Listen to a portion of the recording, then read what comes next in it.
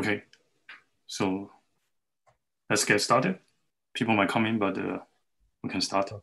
Welcome, everyone. Welcome to Harvard CMSA Quantum Matter in Math and Physics seminar series. Okay, today, sorry.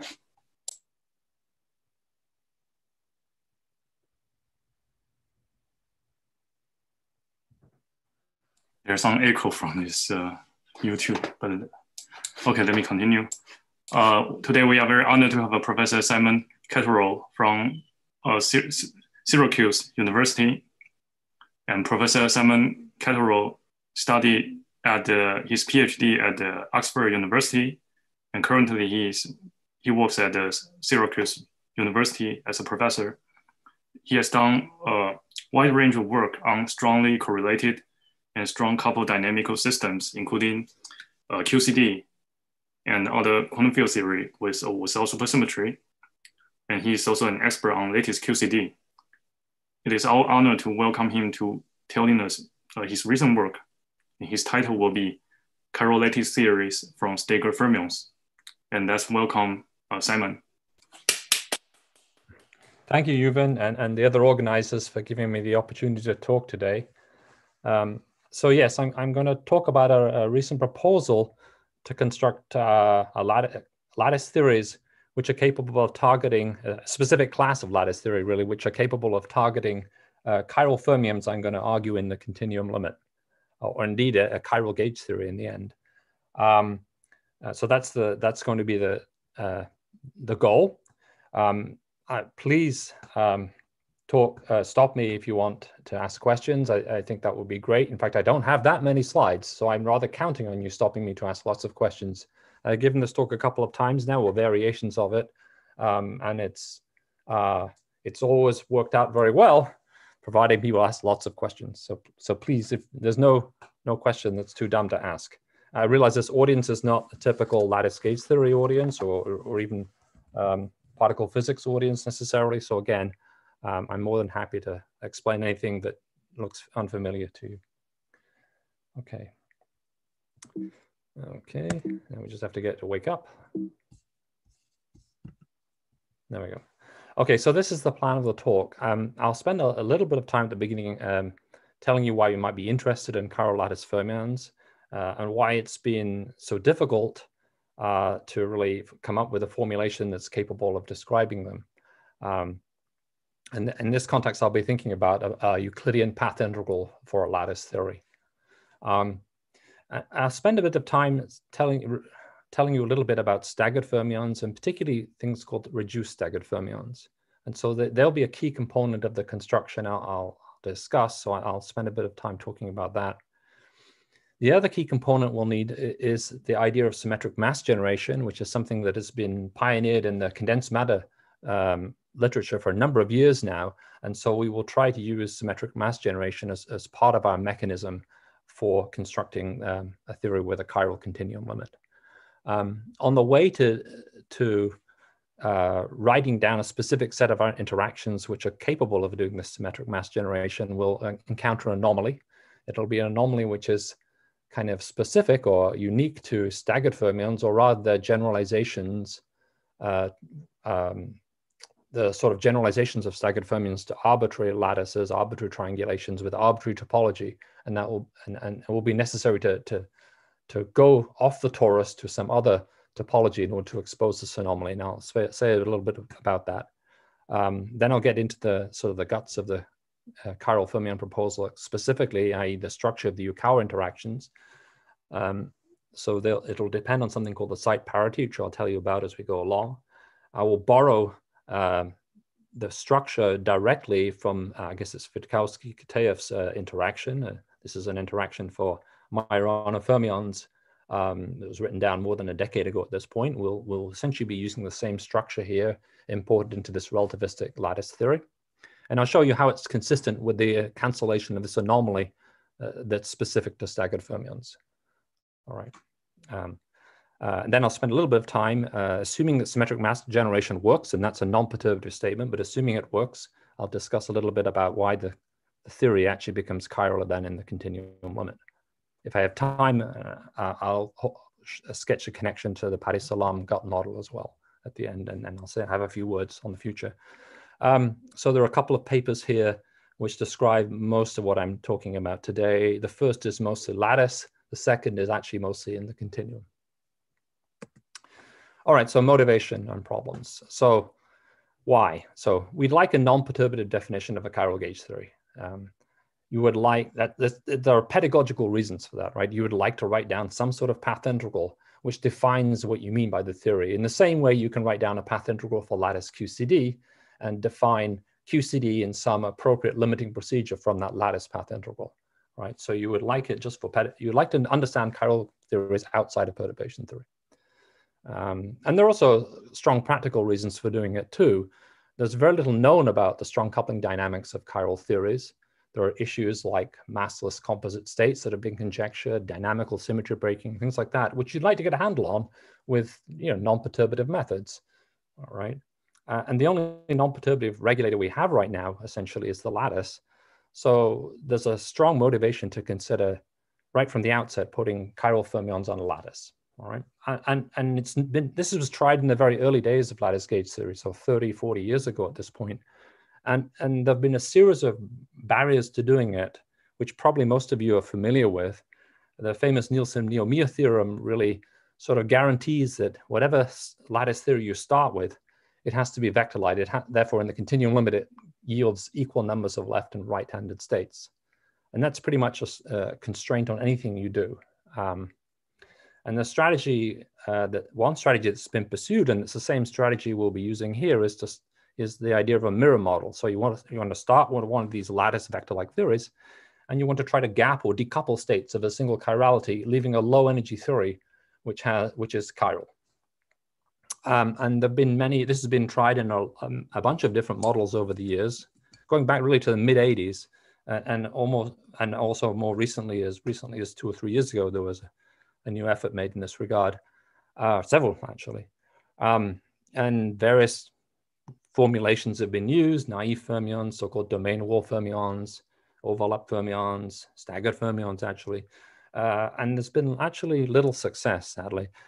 And one way to understand generically what happens is that typically bilinear fermion condensates form, which break symmetries and end up coupling the left and right-handed states. So you start off with a theory where it looks like you've managed to gap, say, the right-handed states, or at least you've decoupled them from the left, but they tend to recouple again through these condensates. And that's been a generic problem that goes back, as I say, to the early 80s or so. So in this proposal, or in this talk, I want to talk about a new lattice mirror model, which uses these things called reduced staggered fermions. That's sort of a basic ingredient. So I'll tell you about those. And we're going to try to take those reduced staggered fermion formulations and gap out half the states without breaking symmetries. And I'm going to use interactions, as I said before, basically borrowed from condensed matter theory, right? I'll show you that the model satisfied certain discrete anomaly cancellation conditions, and these have been relatively recently discovered, I think. And the connection to symmetric mass generation has also been pointed out before, and I'll show you the model I'm writing down, I think, is capable of symmetric mass generation, potentially at least, and certainly satisfies these discrete anomaly cancellation conditions, which are sort of a necessary condition to make progress. And then I'll say, as I said, sorry. Sorry, here I have a question trying to clarify. In the last slide, you mentioned that there's the failed decoupling because of fermion condensation. Right. And I saw the condensation mainly causing a breaking of a symmetry. Uh-huh. So do you mean they do not decouple means symmetry breaking? I mean, if there is a condensate which couple, typically that condensate carries quantum numbers which couples both left and right. That's all I mean. Is that what you? But do you also mean the condensate also generate a gapless, additional gapless mode? I wasn't particularly thinking of that. I was thinking just in terms of taking what would have been a chiral theory and basically producing a vector-like theory after the coupling. That I wasn't concerned about extra massless states, although that may indeed be true too. I see. Okay, thank you. If that's clear. All right. Anyway, Okay, so, Simon, so, I saw that you are trying to say that the left, let's say if you define chirality with left and right, you're trying to say the left and right may pair up together and fully gap without left over. Yes, that was what I meant. I mean, perhaps in certain situations there might be goldstones as well floating around. I wasn't even concerned about that particularly. I mean, what I'm concerned about is coupling left and right. So. Okay, thanks. Yeah. Okay, that's great. Just keep asking questions. And that's Sorry, fine. yeah, this part I'm confused because I thought in mirror fermion approach, you only couple the, say, right fermion together trying to gap them. And the concern is that whether you can gap them without breaking symmetry. I think, right. because your only right-hand fermion are coupled and left-hand fermion do not couple, say they automatically left alone. So I think it, sorry. There's some confusion here, yeah. All right, I'm not quite sure what the problem is. So the way you implement these interactions, of course, is by coupling them to some sort of scalar field. Yes. So it's a VEV of that scalar field which is causing the problem. But the scalar field only couple to right-hand fermion, do not couple to left-hand fermion, for example. Well, the models I'm thinking of, it does both. Oh, so, I see. Xiaogang, actually, this is like a proximity effect. It's like when the right-hand fermion has a mass, explicit boson mass. This boson mass will inevitably also couple to the left-hand fermion. There's no symmetry. Yeah, that's I agree. But certainly, if the point is that if symmetry is preserved, and then there's no symmetry preserving relevant operator to massless sector. Right. But the whole point is there's other, that's the details. Yeah, that's the details. Well, yeah, that's why, I mean, so what you said is also true. I mean, there's no symmetry reason to forbid that fermion mass. So the fermion mass condensate will break some symmetry. Yeah. But then there's a proximity effect too. Okay. Yeah. Because I really try to get clarified, you know, there's a common terminology. It's like decoupling, not decoupling. I try to understand what decoupling really means well, it means different things in different models. Yeah. So if you have a domain wall approach, it's quite different, the coupling, right? I see. So maybe it's I was being rather too specific, but in general, modes get coupled, and typically the theory I'm talking about, the worrying issue will be a scalar field. But if you're in a domain wall approach, it might be overlapping two wave functions from two different boundaries, for example. Or even then, I think if you gap out the right-handed boundary, say, by using quartic interactions, you'll still end up with a symmetry breaking VEV which couples modes, I think, too. So it's generically a problem. Yeah, so symmetry is a key. Yeah, maybe it's clear when you're talking about the metals. Here too. Yeah. Right. And the point about whether you can gap whether you can avoid symmetry broken phases is highly connected to the issue of anomalies, as I'm sure you know. Yeah. And I'm just going to show you that explicitly in this lattice model in concrete terms. Yeah, great. So that's what I hope to do. Yeah, thank you. Right. So there have been, as I've noted here, several proposals in the condensed matter literature over the last 5+ years, more than that, I think, by Wen, Wang, Zhu, and various other people. Most of these constructions are used Hamiltonian methods and arguments from the continuum. And what I want to do here is sort of bridge the gap between that condensed matter literature and what's known in the lattice gauge theory literature, which is mostly focused on things like domain wall setups, and try to give you an explicit lattice path integral describing bona fide, well-recognized relativist lattice fermions that have a relativistic continuum limit, and show how you can use the ideas of symmetric mass generation to remove certain modes from the theory and leave a remaining theory which in the continuum limit becomes chiral. It's not chiral in a non-zero lattice spacing, but only in the continuum limit. So it's an attempt to bridge between sort of the lattice and the continuum in a concrete construction within the context of a Euclidean path integral. So in that way, it differs from most or some of the condensed matter proposals that I'm aware of, at least. I'm not an expert in all of the things that I've, all the proposals out there, but the ones I've seen and looked at. All right, so let me tell you a little bit about staggered and then reduced staggered fermions, because that's sort of the starting point to all of this analysis. So here's the action for a staggered fermion. So it involves, first of all, it involves single component fields, chi and chi bar, all right? So they don't have a spin of components, right? And they're just coupled through a symmetric difference operator. These phases out the front, eta, are well-known phases that arise in staggered fermions. This is the prescription in terms of the lattice coordinates xi. So they're just plus or minus 1, depending on where you are on the lattice.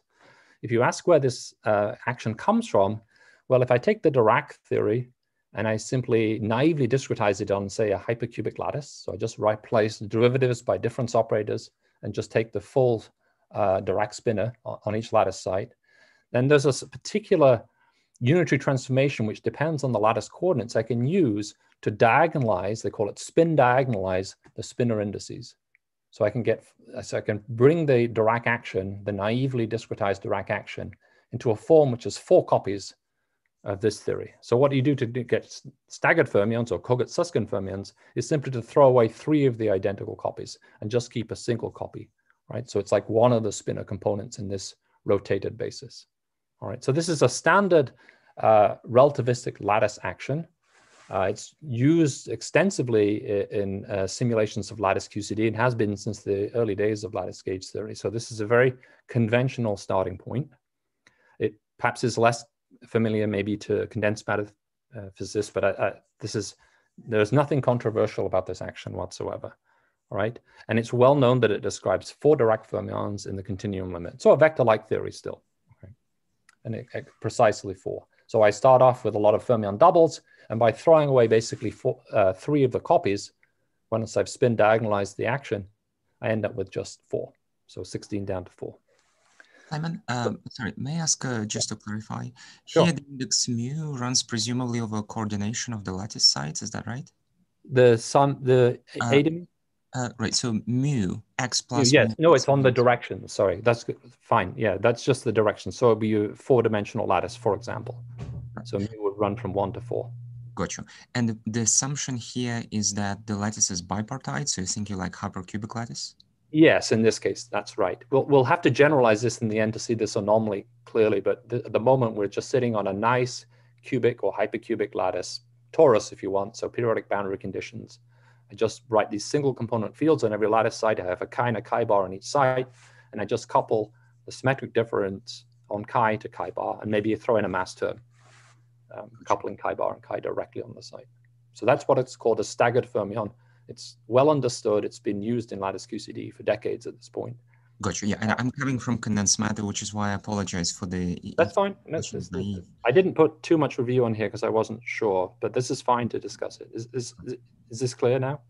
I think so. And one last question to clarify: which of them, so far, the fermions are not chiral, correct? You don't. Do you have? They're just single component objects. Yeah. Okay. Craftsman's. Yep. No, I have to show you how to build chiral spinners out of this in the end. That's not clear at all. So I will do that, hopefully. So the question is, can I do any better than this? I've got a lattice action which has 4 Dirac fermions in the continuum limit. If I set the mass to 0, then there's some further simplification I can do. So if I set the mass to 0, you'll notice that chi bar, say, on even sites only talks to chi on odd sites and vice versa. So in fact, this action decomposes into 2 independent pieces if the mass equals 0. And I can simply drop one of those pieces. And that gets me what's called the reduced staggered fermion action. Okay, so these chi plus minus subscripts just mean that I take chi on even or odd lattice sites. So this lattice site parity -1 to the sum over the coordinates, that's precisely related to what you were saying in terms of a bipartite lattice. Okay, so this action couples plus to minus, basically, an even site to an odd site.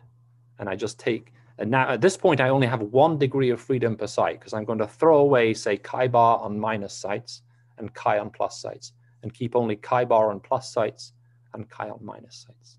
So I've halved the number of degrees of freedom by this act, but I have to be massless. But that's okay. I'm shooting for chiral fermions, so that's not a problem in the end at all. Okay, and there are these projectors which I'll use occasionally, p plus minus, which are just precisely this. They're either 0 or 1, depending on whether epsilon is plus or minus 1, the lattice site parity. Is that clear to everybody? A question. Yeah.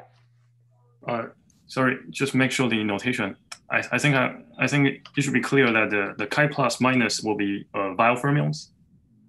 Not at this point. No? In fact, I'll show you in a moment that this is still actually a perfectly vector-like theory.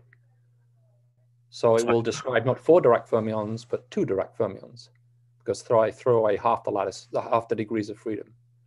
But it's still vector-like at this point. That's why I need various interactions to try to get to a chiral theory, because otherwise my continuum limit is still. But should I regard chi plus or minus regard as left or right-handed Weyl fermions? No, I mean, it looks analogous to decomposing a Dirac spinor into left and right pieces. It's completely analogous, but in fact, each one of these staggered fields still yields 2 direct fermions in the continuum limit. Right, so there's still a fermion replication going on, which is related to fermion doubling in the originally. Okay. Is that okay? Well, so these chi's don't make spinners yet, right? Yeah. I have to tell you how to make the spinners out of the chi's, and then what I'm telling you is that at this point, this reduced staggered field is still going to yield a Dirac theory in the continuum limit. Well, that's related to a question maybe I'm going to ask about how the kinetic term couple the chi plus with chi minus. In that sense, it's also not quite Weyl fermion. So it just follows because it's a symmetric difference operator, right? So if I sit on an even parity site, I'm only going to talk to odd parity sites next door, right? That's all. It's not a Okay. One last thing about notation. Can you explain this eta mu of x, which written on the top, minus 1 to the summation of this xi? So this will be just plus or minus one side. But I'm not plus sure. or minus 1 at the site, which depends on the exact site, because it sums the indices of the site coordinates from 1 up to mu minus 1. So I should take I is running from 1 to 4, 1, 2, 3, 4. If I'm in 4 dimensions. But when mu is 0, how do you take mu to 0? When mu is 0. Well, you can run it from 0 if you want. There are only 4 values. Sorry. I said when mu is 1, then mu minus 1 is 0. How is that summation mean? So mu is 1, 2, 3, 4, right? So so it's 1. It's taken to be 1 in that case. I see what you're saying. Sorry, yeah, yes. So it's just mu. So the summation is I from I. Yes. So the phase you're saying for mu equals 1, the phase is 1.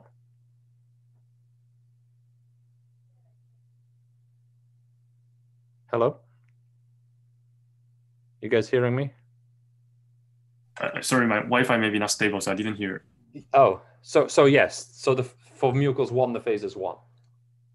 Right. So maybe there's some. I maybe have to tweak that subscript to make sure it's clear. We won't have any course to use these etas explicitly, so nothing will depend on this at all. And in fact, this is not unique. This is in one particular basis. In fact, all you need is that you have a series of Z2 valued fields living on the links, such when I go around a plaquette, I get -1. So it's like you can build this thing as a Z2 gauge theory if you want, where the etas are like Z2 fields, but they have a constraint that the product around a single plaquette is -1. That's, if you want, the most general way of writing it down. And that shows you can change the definitions of the etas by sort of local Z2 gauge transformations. So there's nothing specific. This particular formula is one convenient representation, but it's not the only one. Okay, just make sure. Are you trying to introduce maybe, conceptually, are you trying to introduce 2 types of fermion parity on 2 types of sublattices? Is that what you are trying to do?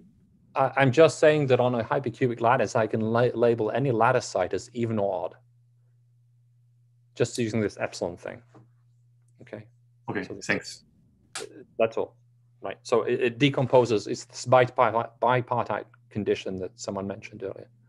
Right. I'll show you, in fact, there's a generalization of epsilon which works on any triangulation, so we won't be stuck with that completely in the end. So maybe that will become clearer, but for the moment, that's what it is on the moment, on a hypercubic lattice. Okay? Did I answer your question, Ruben? Yeah, probably, but actually, I don't really understand the meaning of eta mu there. I'm not sure the rule it plays. Oh, where does it come from? I mean, I could show you how you get to the eta mu's. They just come from commuting gamma matrices around each other, and the position in the string of gamma matrices is where it determines the phase. If you like, I have, I think, a slide at the end that I'm not planning to use, but I can just show you where they come from. Does that be helpful? I think I just need a sentence description. What does the eta mu play? Certainly it's related to gamma mu, but I'm not sure. Yes, it's kind of a discrete version of gamma mu, but it's x dependent. It's not a constant. But it also depends on directional mu, right? Yep. And also depends on x. So you have to sum the lattice coordinates up to mu minus 1, right? So it depends on the direction mu, and it depends on the coordinate positions. You know, you have say you're in 4 dimensions. You have 4 coordinates, x1 to x4, say. Okay.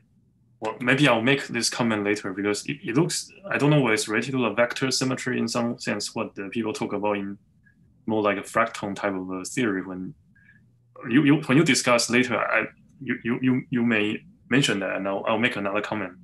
If you want to think of the eta mu's as Z2 gauge fields, that's fine too, but there is a constraint that it's not a flat connection, it's one where the product of the etas around a blockade is -1 everywhere. So it's like beta tends to -infinity for an Z2 gauge theory. That's another way of doing it. Okay, yeah, well, I think you will show something later, and I will ask.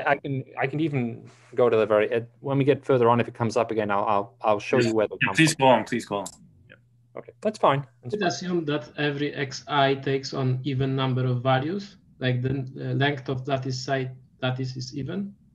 The lattice has to be even. That's correct for staggered fermions. Yeah.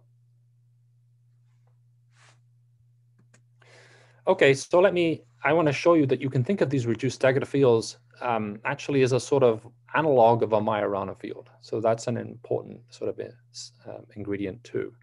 So the first thing is that I'm keeping only a chi or a chi bar on each side, depending on whether it's an even or odd parity.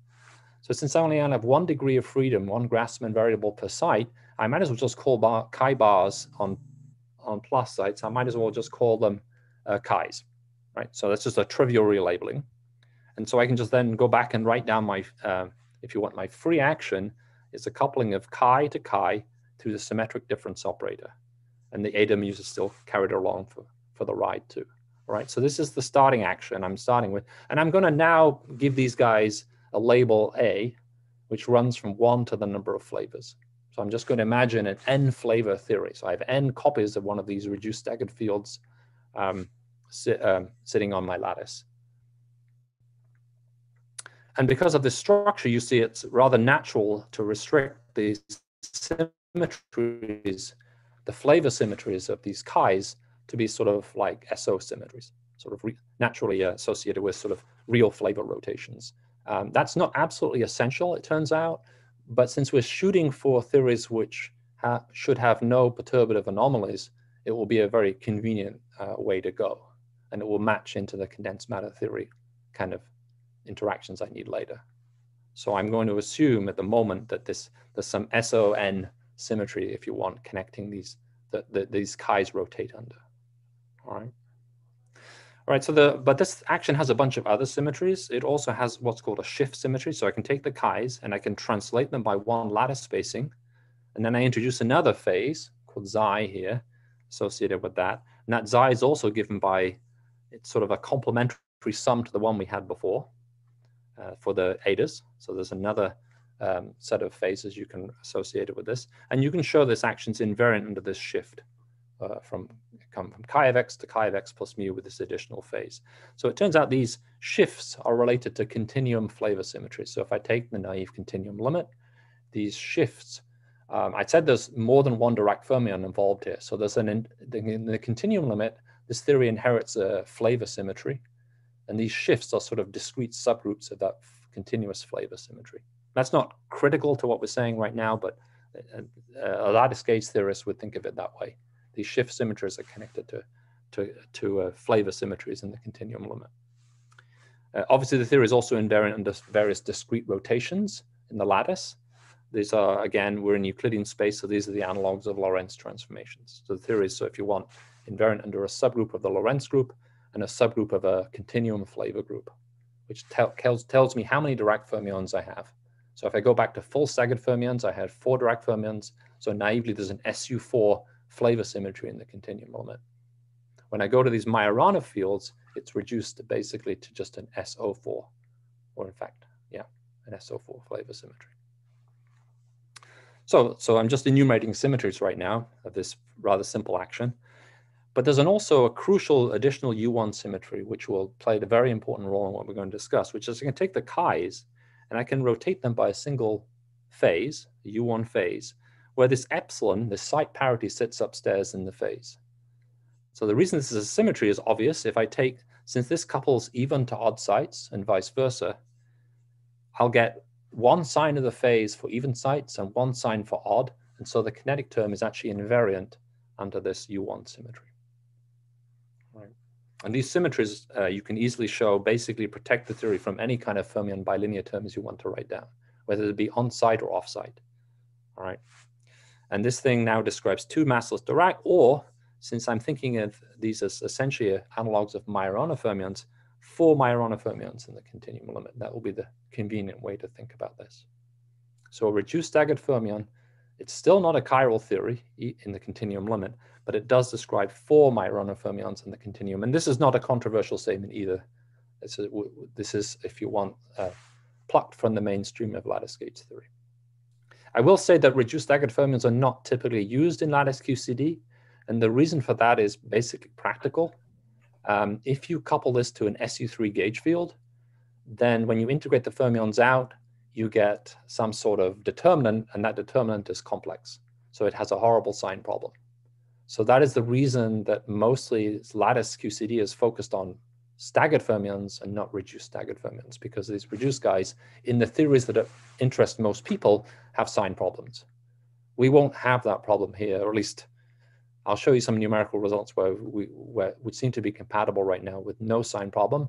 And I'll have more to say about that when we get along. But anyway, that's historically why these things were not looked at too much in the lattice. I mean, reduced staggered fermions appear in a paper in like 1983, but you will find very few papers after that because they weren't practically useful for what people wanted to do. Right? But they turn out to be, I think, key for this construction. Excuse me. Yeah. Is it a good time to ask? Anytime. Yes. So the Cassey mu of X, yep, defined there, actually it looks different from what was written in your paper. I just want to make sure whether which one has typo. Is it -1 to the sum of this I running from mu plus 1 to the 4? Is there some? Oh, I'm sorry, there's a typo. It should be xi.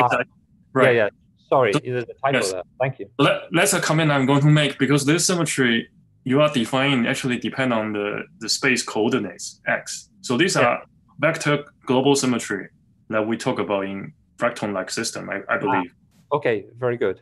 Very good. Okay. Yes, so this form of xi mu should be like eta mu. It's -1 to the sum over xi. Right, xi in the exponent, right? Yeah, I don't know how many times I've stared at that and not seen that. So there are some notation inconsistency. I was very confused. But the mu here in this slide will be running from 0 to 3, right? Or 1 to 4, or however you want to do it. Yeah, there are 4 values if I'm in 4. No, the way you write here will be 0 to 3, 0, 1, 2, 3, while the earlier slide is 1 to 4, I guess. Anyway, so yeah. I mean, there are various conventions, but yeah, if you're in 4 dimensions, there are 4 values for mu. Okay, but my comment was that the degree of shift of flavor symmetry you discussed is actually kind of a vector global symmetry. Yes. Where you write a field transform depends on the coordinates x, while the transformation limit doesn't depend on that. Right. Okay. So that's a comment I was trying to make also earlier. So xi mu, I'll have more to say about this later. Actually, eta mu is the analog of a gamma matrix. These xi mu's are analogs of generators associated with the continuous symmetry. And what happens is when you go to this, when you make this transition to the staggered fermion, they pick up x dependence in the staggered action, but in the continuum limit, they're x independent. I see. Sorry, why? In a continuum, in a continuum, maybe we should. I mean, we have to discuss the continuum later, and perhaps that's the time to discuss this more. If that's okay with you. I mean, nothing I'm saying here is crucial to. You should just go ahead.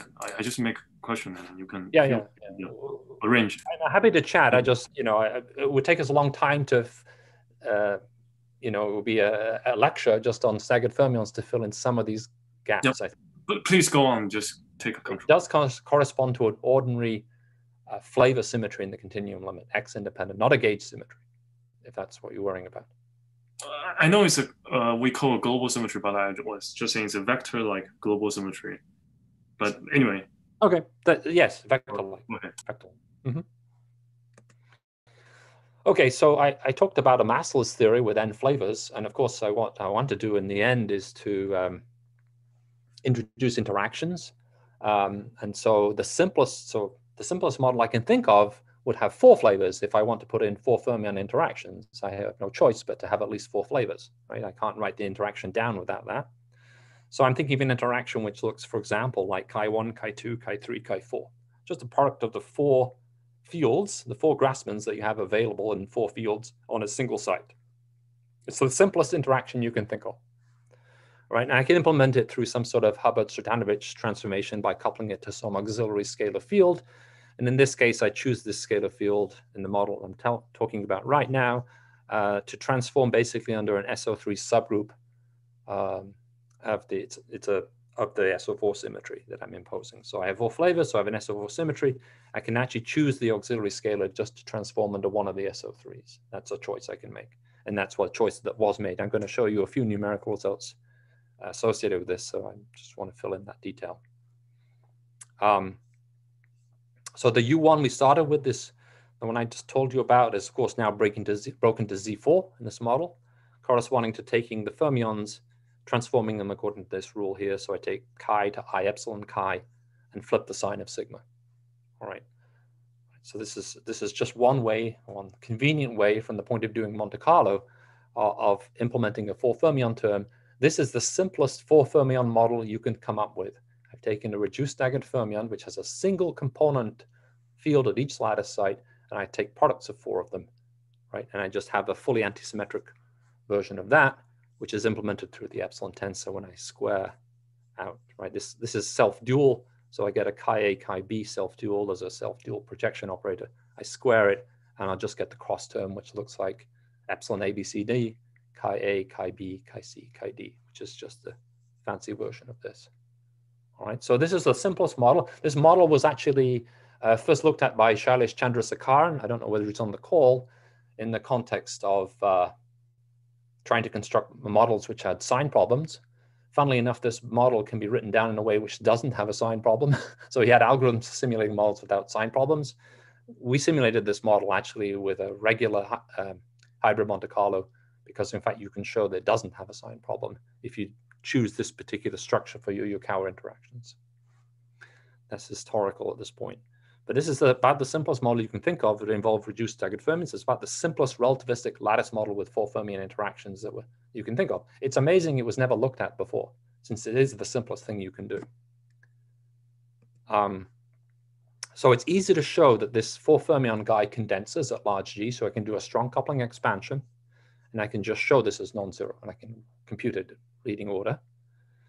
I can think of this, interpret this, the appearance of this guy is more like the appearance of a bilinear mass term where I'm coupling one of my elementary fermions to a composite fermion built out of 3 more, right? So it's strong, if you want to have strong enough Yukawa interactions or strong enough 4 fermion interactions, I can imagine binding 3 elementary fermions into one composite and then coupling it back to an elementary fermion. And so I can interpret the presence of this 4 fermion piece as corresponding to a gap symmetric phase. And so that, all right.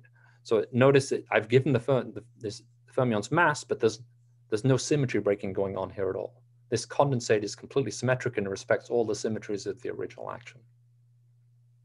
Right. So I can argue at G, for G large, I get this gapped phase without, and then of course at G equals 0, I have a massless phase. So it has to be at least one phase transition between these 2 limits, right? As I dial G from small to large values, I have to find at least one phase transition. And in fact, this model was studied by Shailesh and then later by us, both in 2, 3, and 4 dimensions. I won't talk about 2 dimensions, it's a bit more subtle, but Shailesh is the only one to work there. But certainly in 3 and even in 4 dimensions, this is 4 Euclidean dimensions, so 3 plus 1 if you want.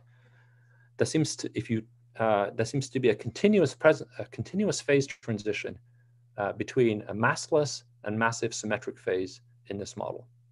All right. In 4 dimensions, you actually have to add a scalar kinetic term too and tune the coefficient of that. So it's in 3 dimensions, 4 fermion operator will do enough. In 4 dimensions, you need an additional scalar kinetic operator. So it's more like a Higgs-Yukawa model, to use a conventional sort of particle physics terminology. All right. So I'm going to show you in just a second some evidence for this.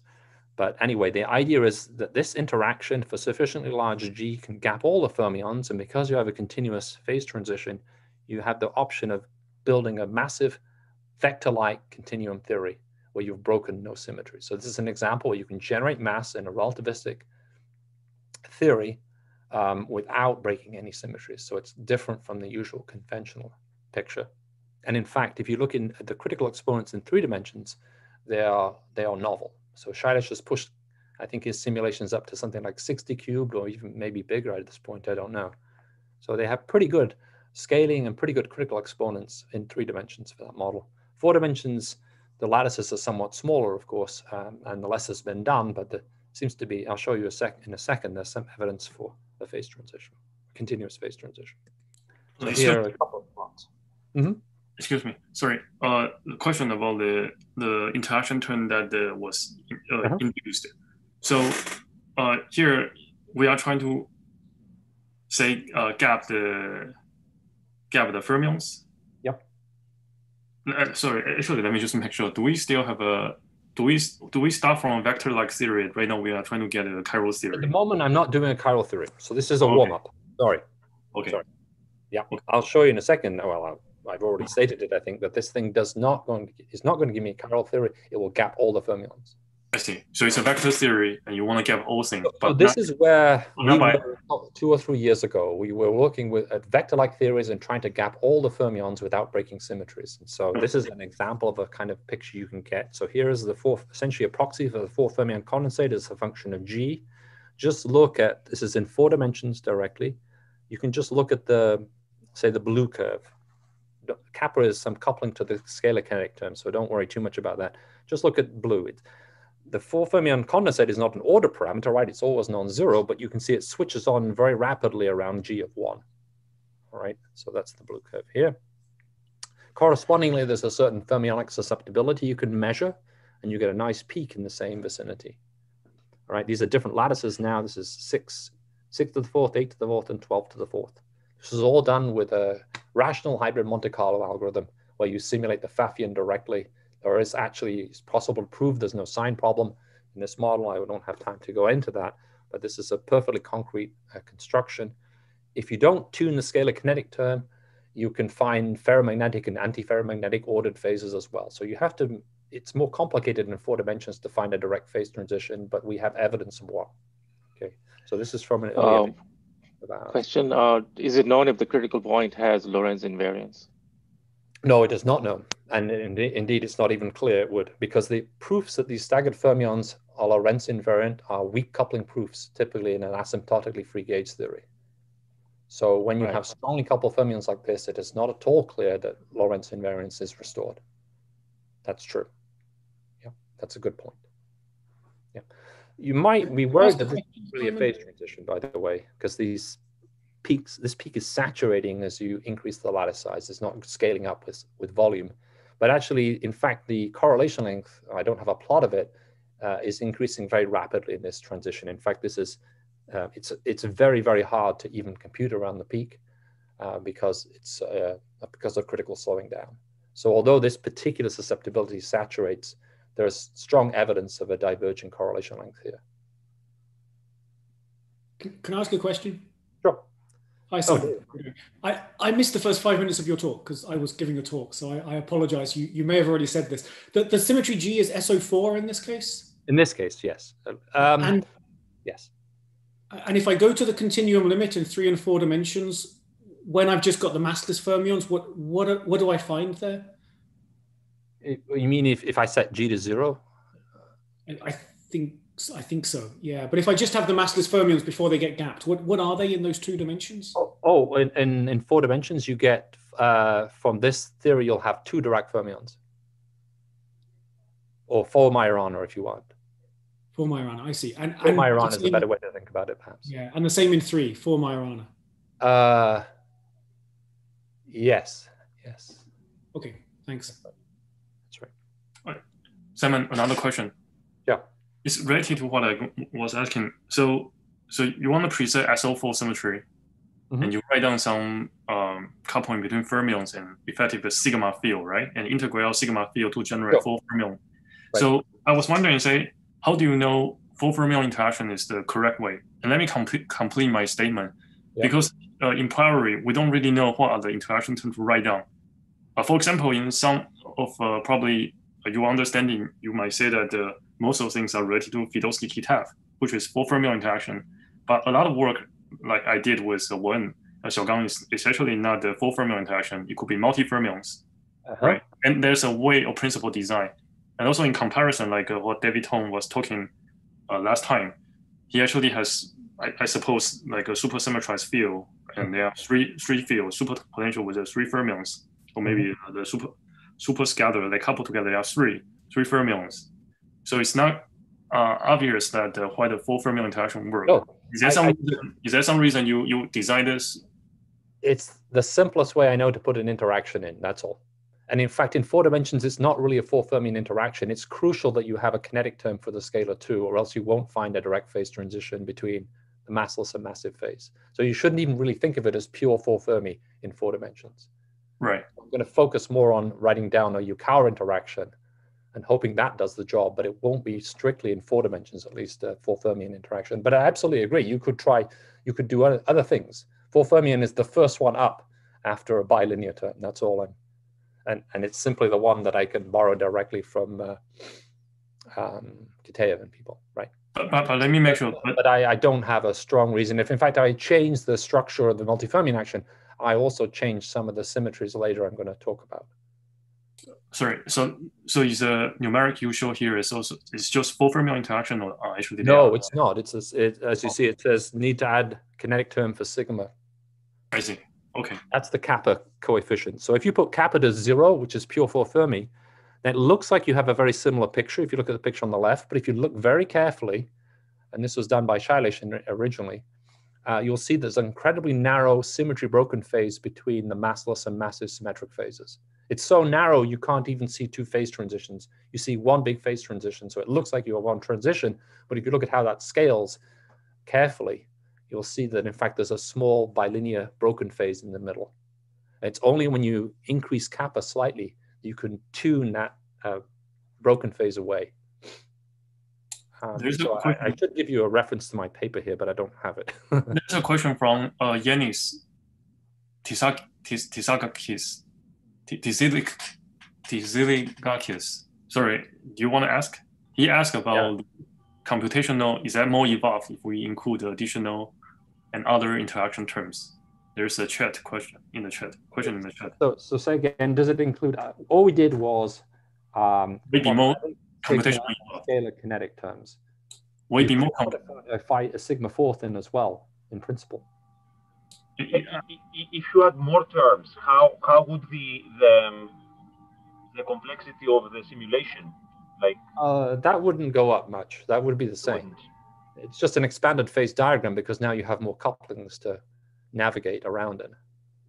But the hard thing is the Fermion operator, as always for lattice gauge theory. That isn't changing. That's determined by the Yukawa interaction. And that we can prove is free of sign problems. And if you add more derivatives in sigma or more powers of sigma, that's the easy part of the calculation. That complicates the phase diagram, but it's not computationally harder. And in fact, it might be interesting to do it because you'll probably find a lot of different phases. This thing has 4 or 5 different phases, and we've tuned kappa, so we go between the 2 we're interested in here. I mean, is that clear? Is that okay? Yeah. I don't want to spend too much time on here because, as Yuvan has already pointed out, this is not even going to target any kind of chiral theory. This is meant to be motivation that reduced staggered fermions can be gapped. We have good evidence of symmetric mass generation in vector-like versions of these theories.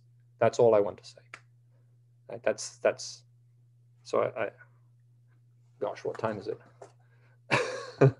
All right. You have 40 minutes more, and you can. Yeah, we're going to need it. That's fine. I don't mind not getting to the end. That's fine, as long as we get a little bit further along. Okay, so I'll go on.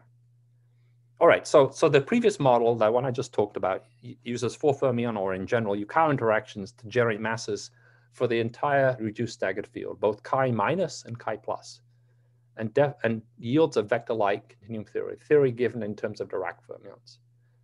But it's the obvious question you might ask is, suppose I just put the interactions on, say, even parity sites. What would that give me? All right. So I can imagine, to be more specific, let me write down some sort of generalized Yukawa interaction between 2 of my chi's, right? Again, let me just think of 4 fermion interactions, but I might, in 4 dimensions, need more than that in the end. But let's just concentrate on the Yukawa structure. Clearly, these gammas here have to be antisymmetric matrices, because the chi's are, because of Grassmann nature of chi's. And I'm thinking of some general number of scalar fields, sigma A here. But the important thing is this thing in front of it. So P plus and P minus are these projectors on even and odd lattice sites. So what I'm thinking of at the back of my mind is I want to take capital G very big and try to gap out the even parity sites, and take little g towards 0 to leave the, if you want, the odd sites weakly interacting or not interacting at all in the limit. All right. The reason I have little g at all is otherwise I have a shift symmetry in my action, and I will have a 0 mode, and I have to handle that numerically one way or another anyway. So I just imagine a little g in there just to regulate the 0 mode, if nothing else. And I'm going to think of 2 n flavors. So I'm not going to tell you how many flavors yet I need, but they're going to have to transform in some real representation of some orthogonal symmetry, some SOM, say. So M would be the number of scalar fields I need. In practice, this structure is really borrowed from Fidkowski and Kitaev. In a sense, I'm going to take these gammas actually to be Dirac gamma matrices associated with that SOM symmetry. All right. And one way you can justify that structure is that if I take these to be Dirac gammas, and then I just take the sigmas all to be constants, then this will give me sort of degenerate Majorana masses terms for the Majorana-like mass terms for the staggered fermions. So I'm sort of sneaky here, and I'm borrowing the structure pretty carefully from Kitaev et al. But I'm leaving then, at the moment, I'm going to sort of expose the anomaly down the line. I'm going to leave n open at this point. All right. So clearly, if I integrate the sigmas out, I get a 4 fermion interaction, and in fact, it has that particular form. And that comes, that's not exactly how they wrote it down originally, but it's the way, for example, described in Chenkashu's paper a few years later. So this particular structure involving Dirac gamma matrices. So we took it really from his paper in some sense.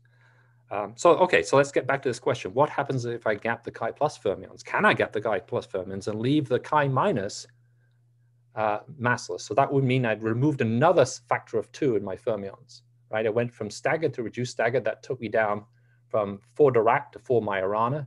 I'm saying, suppose I can gap out half of those again using some sort of appropriate Yukawa interaction. That will get me down to something with more like 2 Majorana fermions, all right? Naively, let's see.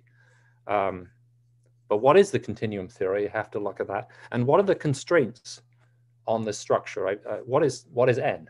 What does n have to be in order to make this work? So to understand what the constraints are, you need to uncover a potential anomaly for staggered fermions, which is not visible on the lattice with the topology of a torus. And this confused me for a long time because I couldn't understand where the anomaly was coming from. And so what we have to do for a moment to justify what we'll need for this interaction in the end is we have to generalize staggered fermions off the torus and off the hypercubic lattice to a general simplicial complex, or a triangulation if you want. And in fact, although staggered fermions are usually obtained by spin diagonalizing a naive fermion, a naive Dirac fermion, I personally believe that they're best thought of as a discretization of what are called Kähler-Dirac fermions.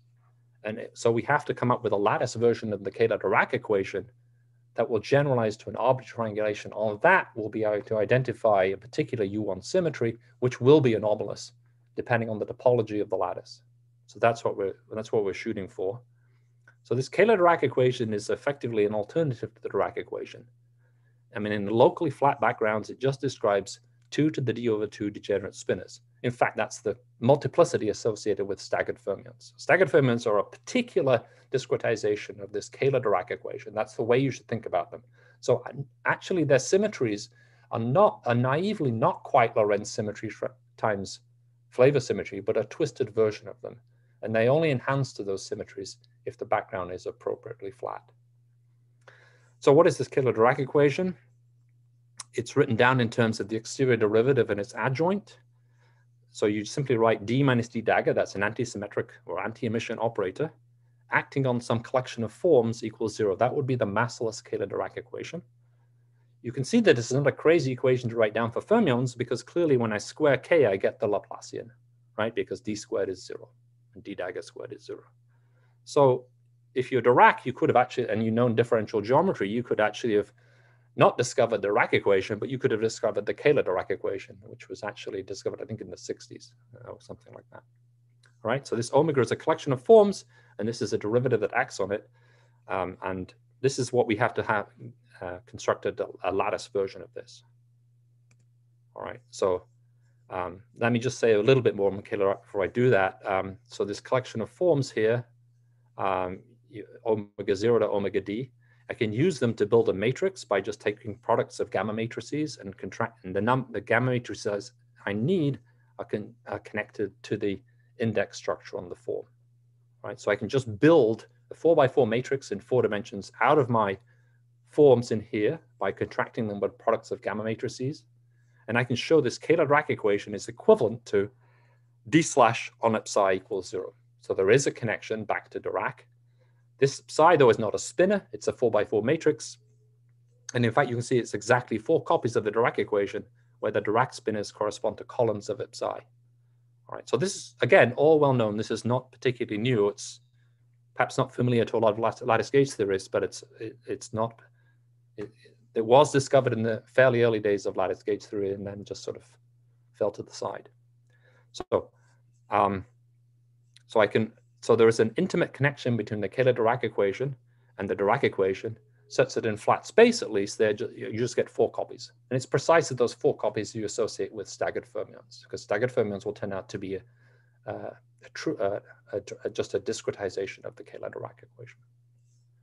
Right? I can think about the analog of a reduced staggered fermion by saying a reduced Dirac-Kähler field. That just means I take these forms to be real, not complex, roughly speaking. And that implies a reality condition on this 4x4 matrix of psi. So psi dagger is related to psi transpose. All right, and we'll need a couple of these results later on, actually. This is just an aside, but I have to tell you about how you do this for discrete systems. So what happens is that you replace the staggered fermions by discrete Kähler-Dirac fermions. So I take the 16 staggered fields in a unit hypercube. So I take a unit, I take those 16 fields, and I map them into these 16 anti-symmetric tensor fields that need to fill out omega, right? And I'm going to associate those with, so a particular P form here gets associated with a P simplex in the lattice. So there's a one-to-one mapping of those continuum forms into P-dimensional simplices in a general triangulation, right? A general lattice. And you replace the staggered operator by a discrete analog of the Kähler-Dirac operator, which is built out of boundary and co-boundary operators, which are the analogs of D and D dagger, and they act naturally on the simplices in the lattice. So for example, if I take the delta, the boundary of a P simplex, I get all the boundary P minus 1 simplices weighted by a sign, which is the orientation, sort of the order that they're contained inside the P simplex. And I can then write down a discrete Kähler-Dirac equation, which is delta minus delta bar on a lattice omega equals 0. And if I do this on a regular hypercubic lattice with the topology of a torus, and I choose my lattice appropriately, this just gives me back the staggered action, right? So this fancy geometric language just gives me what I showed you before, if you want, restricted to the torus on a regular sort of cubic lattice. But the difference is that I can write this down on any oriented random triangulation with any topology, right? And it corresponds, if you want, to a generalization of staggered fermions to lattices with more general topologies than the torus. And that's where we'll see the anomaly arising. Okay, and what's actually kind of cute about all of this, besides the fact that there's such a close analog between lattice and continuum here, there's a D's go to boundary operators and things like that. And it turns out that when you replace the continuum equation by the lattice equation, there's no fermion doubling comes in. You can show the solutions of the lattice equation converge uniformly to the solutions in the continuum. There's no additional doubling arises at that point, right? Now, you don't describe a single fermion, right? I mean, that's true in the continuum just as it is on the lattice. So in both cases, if you want to decompose it into spinors, you're going to get more than one spinor, right? So it's not, if you want, the minimal way of describing an electron is not with a Kähler-Dirac field. You'll get 4, right, in 4 dimensions. So what happens to the Nielsen-Inomiya theorem in that case? Is it still? No, it's fine because these are left and right. It's just like staggered. They will describe Dirac-like theories. Okay. So if I decompose it into spinors, I get an equal number of left and right. Yeah.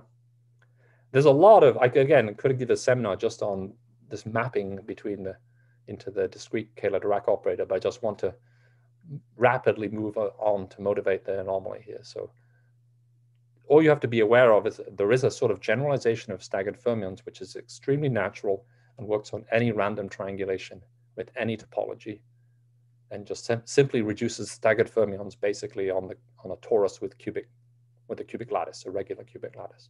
But as you see, most of the structure of staggered fermions now lifts into this Kähler-Dirac theory. So for example, a nice interpretation of this gauge field eta mu in terms of this Kähler-Dirac language. Yes, so the staggered fermion phases are basically become plus or minus signs associated with these D and D dagger. The fact you're using exterior derivatives, right, means you're anti-symmetrizing all the time. And those phases arise directly from that anti-symmetrization. Again, if we had a blackboard in half an hour, I could show how it works explicitly in 2 dimensions. And this is not new. This is all well known, at least to amongst a certain small subset of lattice people. But that's where they're coming from. They're coming from anti-symmetrization associated with the exterior derivative acting on anti-symmetric forms. Thanks. Okay, so there's one other cute thing that's really crucial. So I talked about the lattice Kähler-Dirac fermions, but there's this operator gamma I can write down, which simply flips the sign of the form. So gamma acting on some form omega p just changes the sign according to whether p is odd or even, an odd or even form. It's very easy to show that this gamma anti-commutes with the lattice Kähler-Dirac operator on any triangulation, right? So it generates a U1 symmetry, right? I can just exponentiate I alpha gamma. And now I can, for the massless theory, I have an exact U1 symmetry for the lattice Kähler-Dirac operator on an arbitrary triangulation. In fact, it's precisely this eta I alpha epsilon symmetry we met for staggered fermions. So the analog of site parity here, right, is this linear operator gamma, which just flips the sign of the form. And that form can be on the lattice. So I can take the field living on a particular triangle or a particular link and flip it according to whether it's, you know, if it's a link, it flips sign. If it's a triangle, it doesn't flip sign. Right? So there's an exact symmetry of the massless lattice Kähler-Dirac action, this generalization of staggered fermions, which holds on any random triangulation. So that's a classical symmetry. Of course, you have to worry about anomalies in the fermion measure. And you can imagine that the fermion measure involves basically integrating over all the forms throughout the lattice. So I have n0 points, n1 links, n4 4 simplices, for example. I should integrate over all of those, right? And then when I imagine doing this symmetry transformation, what will happen is that I'll pick up a phase from each of these sectors. And if you follow it through just for a second, you'll see that in general, this phase is associated with the Euler character of the triangulation. So I have N0 plus alpha phases minus N1 contributions from the link integration plus N2, etc. So it gives you precisely chi, right? So in general, you learn there is an anomaly for this system, which depends on the Euler characteristic of the triangulation. So I could have done this calculation in the continuum and I would have gotten the same answer. So this is an example where the anomaly is captured exactly by the lattice theory, which is kind of remarkable in itself, or acute or whatever, you know. And in fact, we noticed this a few years ago in a totally different context. I only realized recently how to fit it into this picture. We were thinking more about quantum gravity and things like this and regulated as triangulations. But this is a fact, right? Can I ask a question, yeah, Simon? Sure. This is just a normal gravitational anomaly where if I do U1 rotation, I get an R wedge R term coming up in. I think if you were to regulate it in the continuum, that's precisely what you'd get, right? You'd put a spin connection in the continuum, which you could do here too, and you'd have to regulate the analog of psi bar d slash psi, just like you do for Fujikawa. I haven't done it, but I suspect it goes through the same way. But it's actually much easier to do it on the lattice, right? It's just a counting exercise on the lattice. But you're right, it's a gravitational anomaly.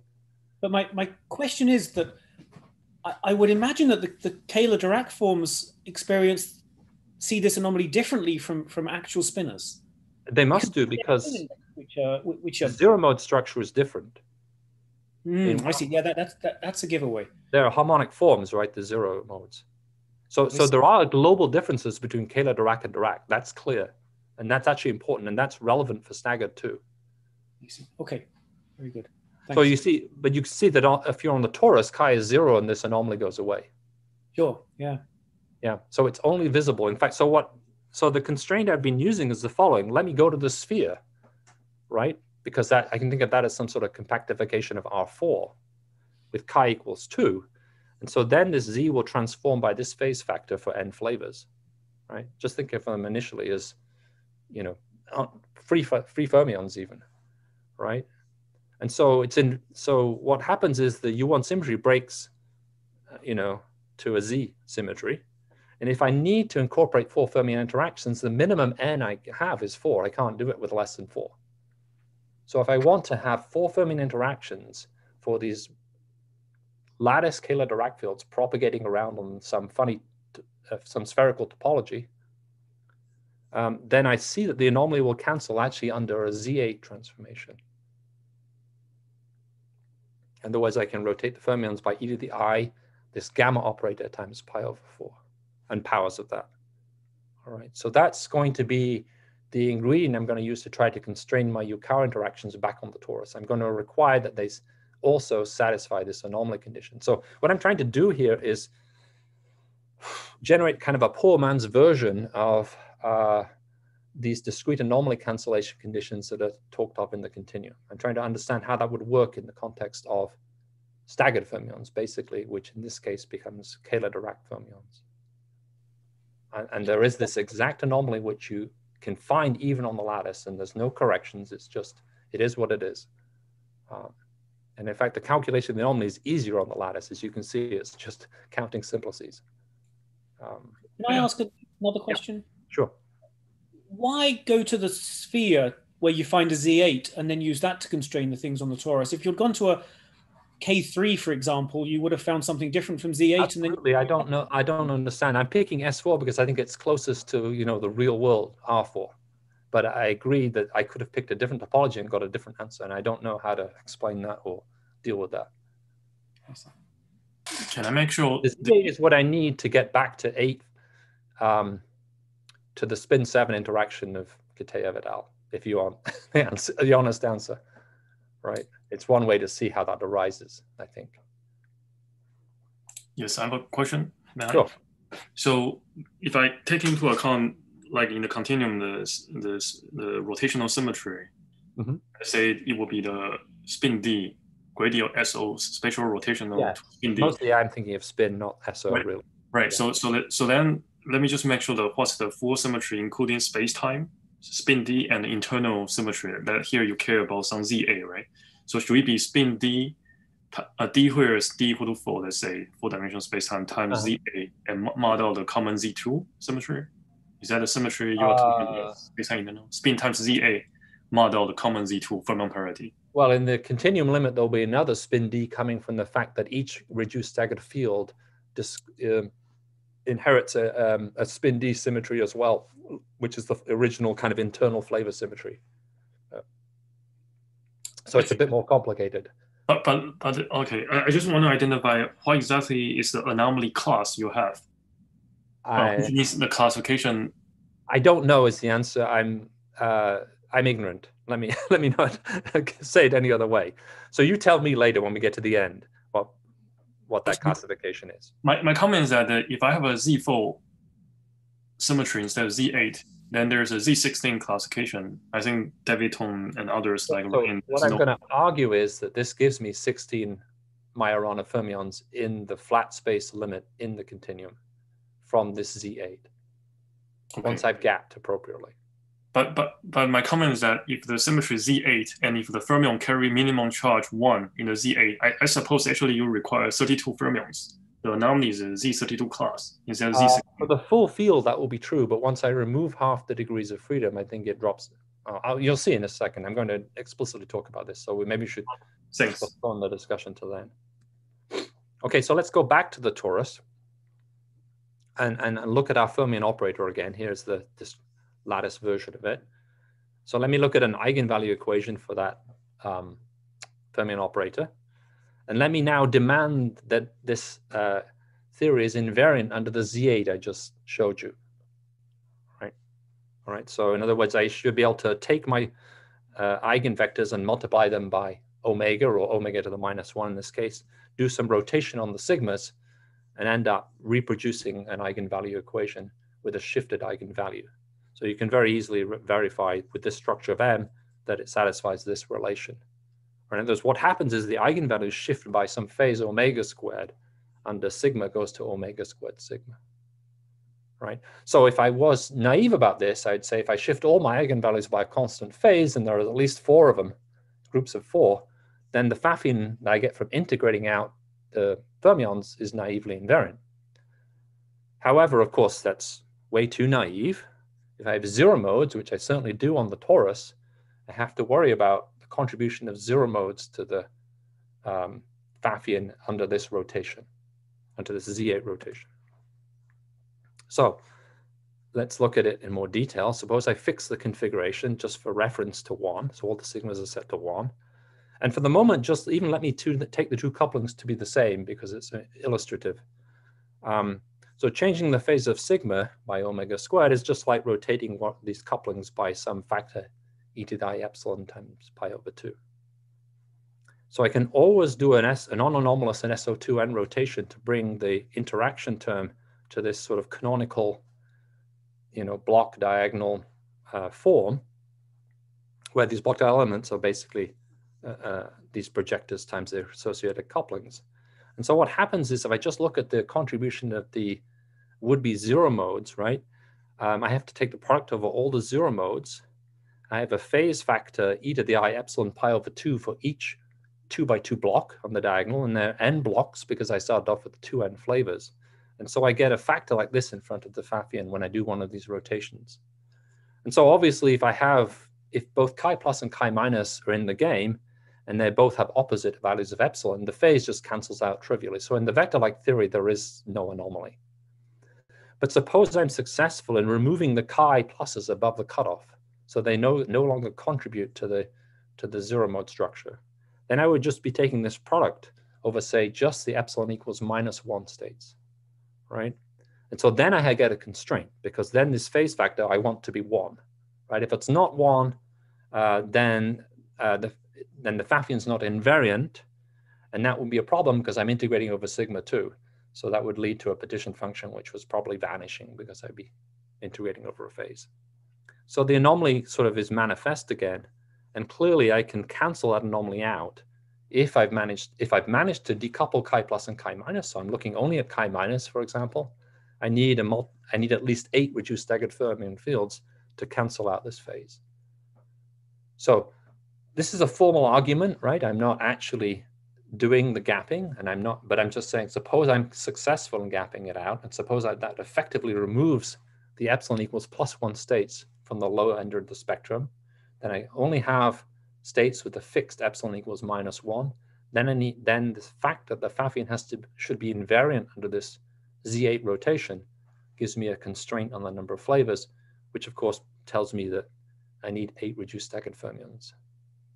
So that's going to be close to justifying the FK interaction. Excuse me, I have a question here. Sure. Why the gapped sector have no contribution under this Z8 rotation? I think you have assumption. Once that sector is gapped, it has no contribution on this Z8 rotation.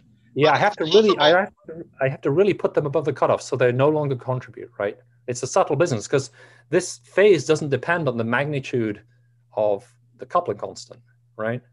Yeah. So what you're saying is, yes, they're still technically paired, even with the gap states, and that's sort of true. So that's why I say the argument is sort of formal.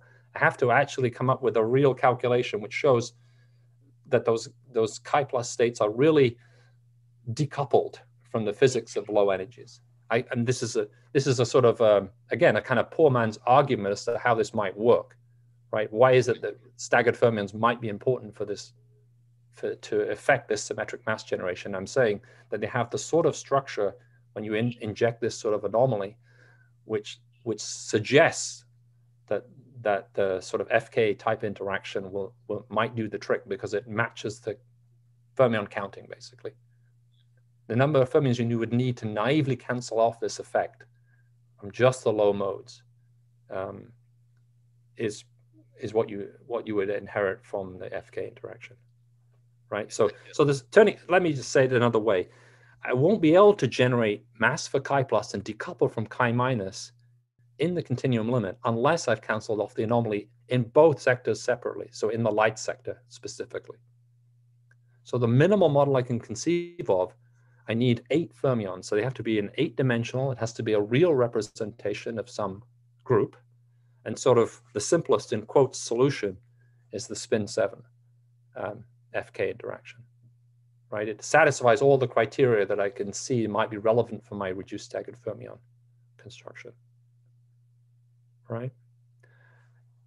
And to get back to Yuvan's comment from before, I'm going to show you in a few moments that if I just focus on the light degrees of freedom, so I'm assuming I have been successful in gapping out chi plus, then the resultant theory will describe 2 Majorana fermions in the continuum limit, but I have 8 copies of that. So I end up with 16 Majorana or Weyl fermions if they're massless in the continuum limit. So the counting does agree with the conventional counting that this theory should, this anomaly, if you want, will only cancel out for 16 Weyl fermions in 4 dimensions. Let me make sure the ZA symmetry acts on the 16 Weyl fermions. All the Weyl fermions has a ZA charge 1, or what's the charge of a Z8 for the Weyl fermions? I think they're charge 1. Charge 1. Yeah. I mean, well, you just want to know what the omega factor is, right? Yes. Yeah. So one in 8. That's how it acts on the fermion. But it looks to me the anomaly seems to be 32. I mean, the classification is 32. If it's a charge 1, I think. If I count chi plus and chi minus, that's true. If I can if I can effectively put the chi plus above the cutoff, so they're no longer in the physical theory. Right, but I admit. Yes, but as you say, you said that both the light sector, the gapless sector, and also the gap sector should be both anomaly free, and which I agree. Okay. So then one should possibly. So maybe what you're saying is I agree with it. Then maybe there are 32 fermions, but only 16 light ones. Would you agree with that? Yeah. So that's a slight puzzle from the theoretical side, from the anomaly classification from cobordism. If I interpret the group correctly, maybe I misunderstood the group. We can discuss later. But I say if the symmetry is Z8, if that the ZA shared with the spin rotational group by a fermion parity Z2, I think the class requires 32 fermions if the fermions has charge 1 on the Z8. That's a puzzle I was not sure. Maybe I misunderstood somehow. We should talk later because, I mean, of course, no problem. As David pointed out before, I picked the sphere and I could have picked some other topology other than the torus. Yeah, sure. Thanks. There's quite a bit of dependence on that choice as well in all of this. Okay, let me move on. So I'm going to boldly show you a few very preliminary numerical results, which are at least vaguely consistent with things working, but we'll see. So for the start, I'm going to just restrict myself to 3 dimensions, so I don't have to worry about scalar kinetic terms. I can just use the 4 Fermi interactions. So this is not going to give me a chiral theory. I'm in 3 dimensions only. It's very easy, by the way, to rescale these staggered fields and show that the classical equations, once I've integrated out the scalar, for these 2 sectors, chi plus and chi minus, satisfy this pair of equations where mu is the ratio of these couplings. So clearly the chi minus guy, if mu is going to 0, is it's a weakly coupled sector and becomes massless in the limit mu goes to 0, whereas the chi plus guys are strongly coupled, right? And you can sort of see an effect of that in the, if you measure the 4 fermion, the VEV of the 4 fermion operator on even and odd sites. This is a logarithmic plot. For 1 is basically flat. That's the one associated with little g. And I'm scaling here only in big G. So I'm just cranking up that 4 Fermi coupling. And you can see there's sort of 4 orders of magnitude between the 2 different VEVs on the even sites and on the odd sites. So the odd parity sector is weakly coupled. The even parity sector is strongly coupled. So that's one nice feature. That's at least, I can show asymmetric gapping of, or asymmetric condensates at least, which is at least one requirement I would need from the numerics. By the way, there's no sign problem at this values of the couplings. We checked that explicitly on, at least on small lattices, and it shows no sign. I mean, it's like literally no sign problem.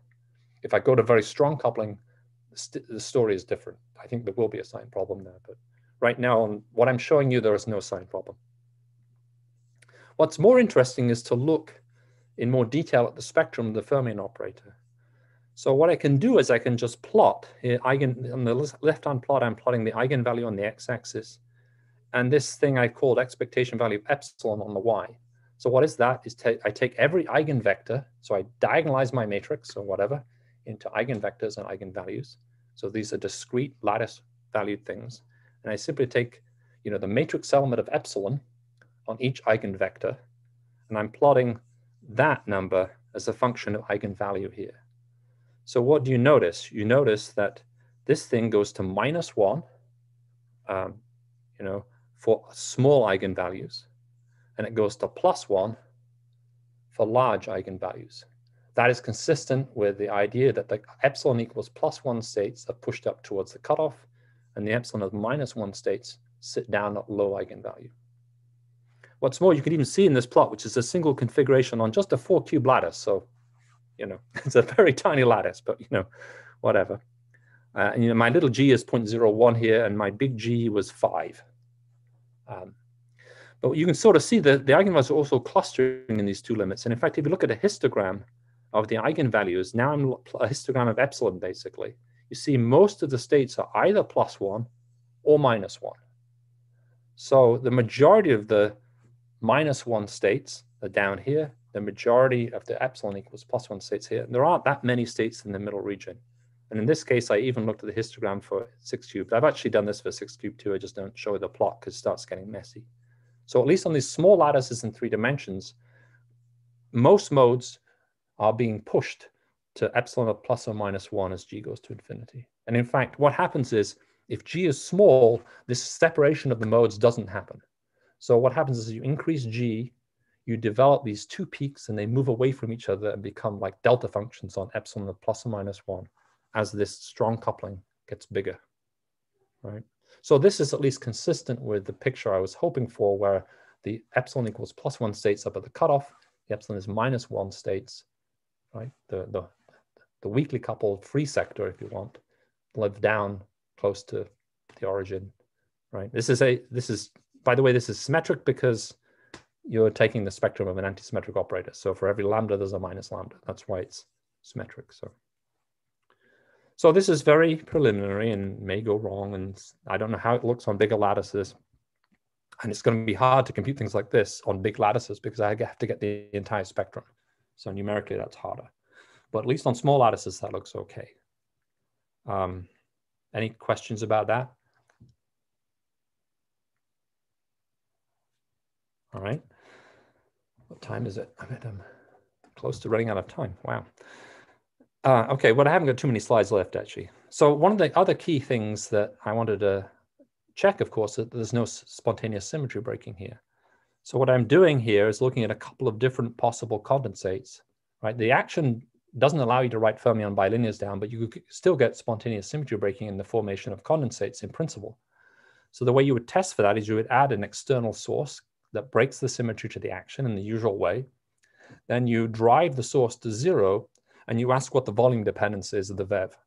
If there's no volume dependence, there's no spontaneous symmetry breaking. In a model which has spontaneous symmetry breaking, you will find as you take the external driving source to 0, there'll be a strong volume dependence that sets up, such that as you take the volume to infinity, there's a non-zero VEV that survives, basically sending the source to 0. So what you see here, and these are now getting bigger, this is 8 cubed and 16 cubed. This is the site condensate, basically the VEV of that operator. And you see no volume dependence visible at all. It looks like it's going smoothly to 0 as I take the source to 0. This is an interesting operator. This couples left, even, and odd sites. So that's precisely an operator you don't want to condense, because that would couple left and right modes in the end. And again, it's a similar picture. We're not seeing any real volume dependence at all in either of these two guys. As I switch off the source, it goes uniformly to 0. There's no sign of a strong volume dependence at small source. So this is consistent with the absence of symmetry breaking via bilinear condensates, which is one of the criteria you wanted to be true for any of this to work. Okay. Is there any questions about this? So I wouldn't stake my life on any of this stuff. It's literally only a week or two ago that we produced any of these plots. This is partly work with my student now. But it's sort of encouraging. And I mean, one has to go to bigger lattices and go particularly to 4 dimensions to see if this same picture holds up. And that will be a much bigger calculation, particularly because I have to explore the phase structure and things like that. But it's at least mildly encouraging. The numerics doesn't look terrible so far. I haven't yet told you what the continuum limit is. So I should try to do that at least before I finish. So I can take the way I would construct this continuum limit for staggered fermions is I take my staggered fields in the hypercube and I take products I can use them with products of gamma matrices to construct, again, a 4x4 matrix. If this sounds like the Taylor-Dirac prescription, it is. It's basically the very, very similar construction. So this is called going to spin-taste basis in lattice gauge theory. But it's basically telling you how to construct the Taylor-Dirac 4x4 matrix out of my staggered fields. The staggered fields look like those antisymmetric tensors. They're the components that you multiply by gamma matrices to get to this. If I go to Euclidean chiral basis, it's very easy to see that this matrix has a block structure where down the diagonal are the even side fields, and on the off diagonals, those are the odd, if you want, the chi-minus fields. All right. Now, so I now have to think about the continuum limit. So naively in the continuum limit, I inherit the spin-4 Lorentz symmetry. And then there's also a spin-4 flavor symmetry, which just corresponds to the fact I was rotating 4 Majorana fields into each other. So there's a spin-4 flavor intrinsic to the, if you want, to the reduced staggered fermion or to the Taylor-Dirac field. So naively, that's what the symmetry is.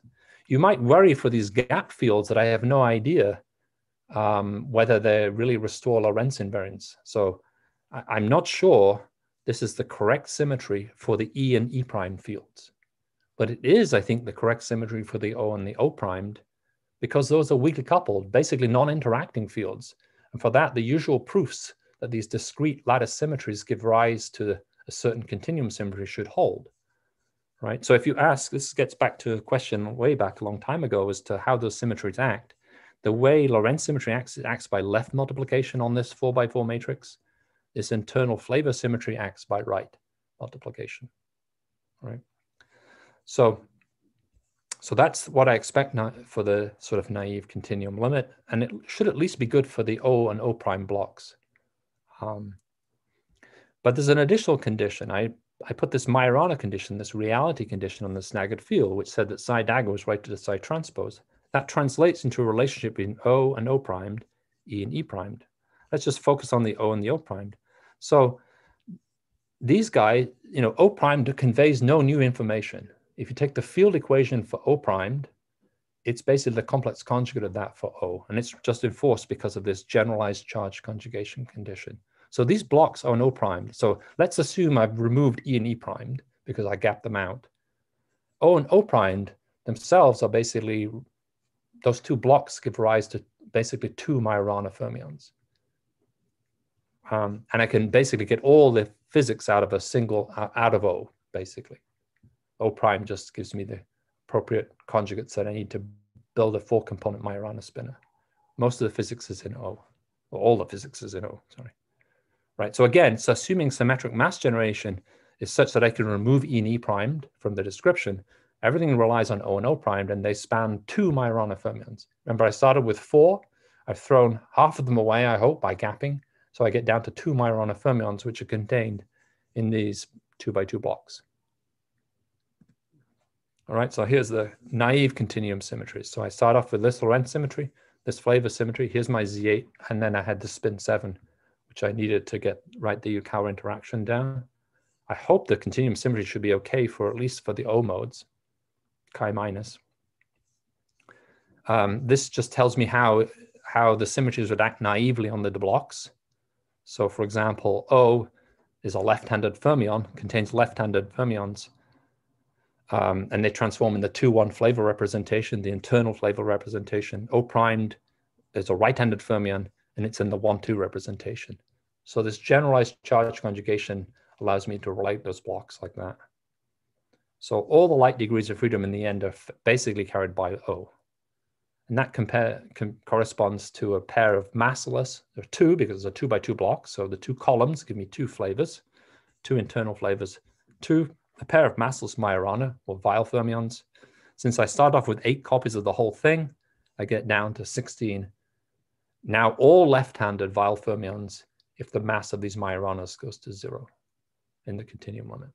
So that's the argument that the spectrum of this theory should in the end look like Weyl fermions of a fixed handedness, fixed chirality, right? Because they come from one block which transforms as all the 2 fermions in here are both left-handed. Any more questions? I know I'm probably out of time at this point, aren't I? Gosh, I mean, I should just. Well, don't worry, you can still go through. Okay, whatever. so let me just make a few casual remarks. I mean, this magic number of fermions that we found, and we can debate whether it's right or not, but the argument I see seems to give me 16. If I play the same game in 2 dimensions, I still need 8 reduced staggered fermions. That's just fixed by the need to cancel out the Z8 symmetry. But in that case, there's only 1 Majorana fermion emerging from the block. There's no block, it's just a 1x1 thing. So I just need 8 Majorana spinners in total, or possibly 8 Weyl fields in the continuum limit. So that matches what you expect for the continuum. In 3 dimensions, of course, chi is 0, so you have to play a different game. And one thing you could do is replace S3 by B3, which has chi of 1. Now you have a Z4 symmetry. And each reduced staggered fermion yields 4 Majorana fermions in the continuum. With 4 flavors, I get 16 Majoranas. So there's some sense in which these reduced staggered fermions are giving me the right counting of fermions that I expect from discrete anomaly cancellation in the continuum. Although it is arguable because I have to pick the topology I need to do the trick. There's a connection to Pati-Salam, which I can briefly allude to. It's almost obvious at this point. First of all, I can trivially gauge the spin 7 symmetry, right? My interaction is purely on site. So that's already spin 7 gauge invariant. The only thing I have to worry about is the kinetic terms, but I can gauge them in the standard way I would do for any lattice gauge theory, just by inserting appropriate parallel transporters, which would act on chi's in the 8-dimensional real representation of spin 7. They're just matrices. That would give me something which looks like a covariant derivative in the continuum limit. So at least at that level, it looks like I can, if the gapping works, and if I end up with only a light spectrum determined by chi minus, it would be a chiral gauge theory where I'd gauge the spin 7. I can break that spin 7 down to spin 6 if I want, either by Higgsing or by, as Chen-Kezhu actually originally did this several years ago now, by just truncating the sigmas to just run from 1 to 6 rather than 1 to 7. That breaks the 8 down into a 4 plus 4 bar. That's well-known stuff. If I look at the fermions, therefore, once I've broken spin 7 down to spin 6, it'll break into a 4 plus 4 bar, but then I have to conjugate all the fermions, which has the effect, because of this generalized charge conjugation, flipping the internal flavor representation from 2-1 to 1-2 for the right-handed fermions. So when I replace 4 bar left by 4 right, I have to simultaneously flip the internal flavor, right? This fermion matter representation plus this symmetry group SU4 cross SU2 cross SU2, SU4 being spin 6, that's exactly the starting point for constructing the Pati-Salam GUT model. So it seems like you have the ingredients here to target something like Pati-Salam. It's tricky to gauge the weak SU2, but in principle, the global symmetries all match and the matter representations match. You know, and then in principle, you can embed the standard model in this in a standard way, which is well known. I'm not going to, since we're running short of time, I won't say anything about that. This is just standard Pati-Salam. Sorry, a question, naive question earlier about this, the Pati-Salam group. Do you still have keep the ZA somewhere in the theory? I know in the Pati-Salam you can find a Z4, which is the Z4 center of SU2. I think you do. SU2. But I'm not sure there's a Z8. Yeah, that's true. I don't know, but there's no, the Z8 is not there, I guess. That's true. Yeah. That's why I'm kind of... Yeah, I agree. I think I agree with that. Yeah, that's true. Let me summarize, because I'm definitely over at this point. So what I've hoped I persuaded you that there's something interesting about reduced staggered fermions in the sense of possibly allowing, not only just allowing symmetric mass generation, but symmetric mass generation which is potentially capable of generating a theory with a chiral continuum limit. And certainly a necessary condition for symmetric mass generation is cancellation of anomalies. And I pointed out one set of anomalies which apply sort of semi-uniquely to Kähler-Dirac or equivalently staggered fermions. And canceling that anomaly out seems to be consistent with the structure of the FK interaction that was written down in 2009. So that's sort of a nice connection, I think, back into condensed matter physics. I showed you they're basically gravitational anomalies, and they have this amazing fact. There's an amazing fact that you can compute the anomaly exactly in the lattice theory. There are no corrections. And that's just because it has this sort of topological flavor to it. In principle, the spin 7 symmetry at least can be gauged. And in principle, that gives me a chiral gauge theory, right? There may be, okay, so I showed you a connection to Pati-Salam modulo this Z8 business. And of course, we're in the process of doing some numerical work now. And hopefully we'll have some idea about how it works out in 4 dimensions within the next few months, unless we hit sign problems and things like that. Anyway, thank you.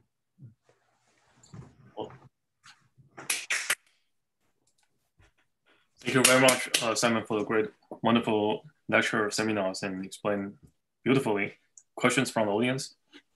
Feel free. Simon, how do you check for sign problems? On small lattices, I compute the Pfaffian explicitly. That's the answer. So it doesn't. So I can do it on 4 cubed and 6 cubed easily. I can do it on 8 cubed with a bit of effort. But beyond that, I can't really do it. I can try to track the behavior of the the eigenmodes, the eigenvalues, so see if they track through 0. You know, there are ways to do that, although I haven't spent any time trying that yet. But you could try to scale it up by just focusing attention on what's happening to the low-lying modes. And, you know, as they track through 0, that's when you get a sign change, typically. But I haven't thought in detail about that. Right now, I'm just literally making a full matrix out of this operator just for measurement and just measuring it every so often. And I've yet, for the couplings I showed you, I have never seen a sign change ever in, you know, thousands of trajectories. So I think it's solid where we are right now. If we have to scale the coupling up to very strong values, then I have seen it. Even on small lattices, I've seen it change sign. So if we have to go to very large G, that might be a limiting, you know, factor for doing Monte Carlo simulation, at least. In fact, I mentioned this to my quantum computing person, and he said, "Great, this is a great model we can use for justifying quantum computing." So what we think of as a negative, he thought was a great positive. And how fast does it appear in the simulation? Is it kind of like an oscillation, or you may have to wait and then there is a sudden flip of sign? I'm no, curious. you see large forces. You can sort of see it getting close to the origin. You can see that in the acceptance rate of the algorithm and things like that. You know, so when it's going to happen, you sort of see it. And then you start to see other things go off. Things you're measuring in the phase sequential ensemble start to deviate as well from what you expect. But like I say, everything I showed you today is fine. As far as I know, up to at least, well, certainly we've checked explicit at 6 cubed. I see no evidence that larger lattices are suffering from any problems, but I haven't actually checked those, I guess. But I certainly know that if you take the symmetric case where big G equals little g and you crank them up to order a few, you know, 5, you will definitely see sign changes there. So it's not there's no symmetry that's guaranteeing an absence of sign problems, unlike the original vector model. It can generate them, and maybe we'll find out we need to be there in the end to get the physics right. But or maybe in 4 dimensions it'll be worse. I don't know. Yeah. Thanks. I mean, this is running on my laptop right now, so we're not doing supercomputing here. Can I ask a couple of questions? Yeah, sure, David. I'm interested that you're hitting on Pati-Salam. Are you getting that because it's left-right symmetric? It's parity invariant, even though it's chiral. Well, it's funny. It's the SU2 cross SU2 is coming from that internal flavor structure of Caylor-Dirac. That's where that's coming from. And SU4 I'm choosing because I have my spin 7 at least contains it, right? So that's less obvious. So the weak sector seems to be dictated by the internal flavor structure associated with mapping Caylor-Dirac back into fermions. But that's sort of geometric in nature, and therefore you're going to get a parity invariant theory. It's rather cute because it sort of ties the handedness to some internal flavor symmetry, which you have no control over. It has to be SU2 in 4 dimensions. So I think that's kind of nice. One thing I noticed recently is that in this paper I had last year, we had a way to gap standard model of fermions without breaking the group, using some supersymmetric dynamics. But what I noticed is that actually the mechanism we were using was in the end parity invariant. I didn't realize in the paper. So it's not Pati-Salam, but it's a chiral theory that has parity, but remains chiral. Yeah, so I mean, has some flavor of the same thing you're finding. Yeah, and once you go to this Caylor-Dirac prescription, of course, the notion of parity is sort of different as well. It's like the notion of charge conjugation. Instead of just being sigma 2 psi star, you get another sigma 2 on the right-hand side, which is now associated with flavor. I see. Oh, but that's exactly what you need in Pati-Salam, right? You want to swap the two gates. So that when you conjugate, it flips 2 1 to 1 2. That's exactly why you get the right representations. When you do absolutely it's important to break 8 down to 4 plus 4 bar. That's what gives you the complex conjugation, and that also flips the flavor ones down as well. So I don't know anything about Pati-Salam other than that representation. Don't ask me what Higgs fields you need to break it down to standard model, but it's pretty ugly after that point, actually, I think. But it's cute, it's cute that it seems like it has the ingredients for it almost, at least up to the C8 that June mentioned. I don't really understand. I mean, my feeling is that well, I'll leave it at that. Yeah. Did you have another question, David? I sort of did, but I think I figured it out before I've said it, but I'll ask anyway. And if you really have a chiral gauge theory on a lattice, the sign problem is unavoidable, and the partition function has a phase. There's nothing you can do about it. But you're sort of not at that step yet, right? That's the step when you're summing over the gauge fields. Yeah, right. Before you get there. And also remember, we're not really in the chiral limit until you take A to 0 as well. So it might be something that comes back, roaring back at you as you take A smaller and smaller, right? We still have at the moment just some funny lattice model, right? With single component fermions sitting on lattice sites. So the chiral nature is only emergent, you know, in the continuum. It's not a chiral gauge theory at any finite lattice spacing in some sense, right? So I don't know whether you expect, therefore, it to come roaring back. Like I say, I've seen at strong coupling that there are sign problems, and that's what I was expecting. I thought we'd just do some phase quench thing to see if it looked roughly okay. And I was surprised to see that, you know, where we were running at the beginning, there didn't seem to be much of a sign problem at all. And notice here, it's not clear you need to find a continuum limit for the gap fermions. You don't care about them. Yeah. If they break Lorentz invariance, but they're above the cutoff, who cares?